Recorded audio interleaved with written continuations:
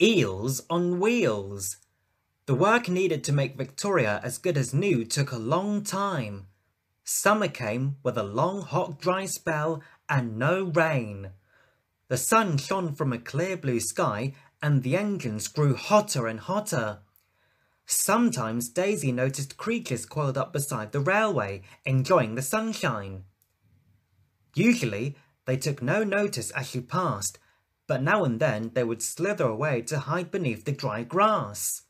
How do they move? Wondered Daisy. They've got no legs. Neither of you. Laughed the driver. But you manage all right. They're grass snakes, and they move by wriggling their bodies. How clever! Thought Daisy, and she told Thomas and Percy about it. Percy shuddered. I don't like the sound of that, he said. I hope they don't come near me. They won't. His driver reassured him. They are harmless, and they are much more frightened of you than you are of them. I'm not scared, Percy, said Daisy scornfully. You're not frightened of a few harmless, wriggly things, surely? Percy wasn't comforted. Ugh, He said. just the thought of it makes me shiver. Daisy thought he was being very silly. One afternoon, she brought some boxes up from the junction.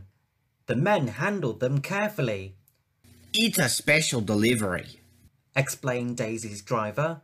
What's so special about it? Asked Daisy.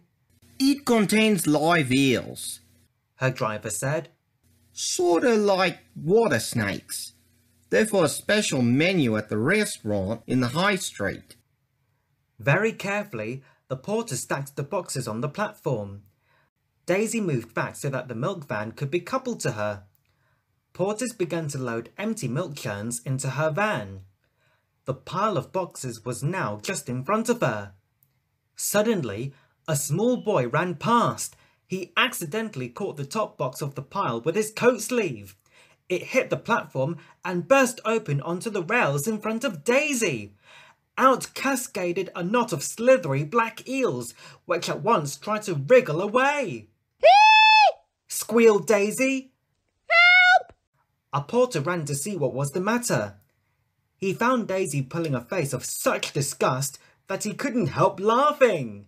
Get me out of here! Wailed Daisy. Stop making such a fuss. Ordered her driver. They're only eels. They're not gonna hurt you, and you've blown a fuse anyway. In no time, all the eels had been rescued and put into another box, none the worse for their adventure. A porter took them well out of harm's way. Daisy couldn't bear to watch. A fitter came and tried to mend her, but she was in such a state of nerves that it was no use. Thomas had to take her passengers back to the junction. That night, Percy and Toby made up lots of what they called wriggly jokes, which Daisy thought were very silly. Never mind. Said Toby. Near my old railway, there's a place called Ely. Think of that. Daisy shuddered. It was the last thing she wanted to think about.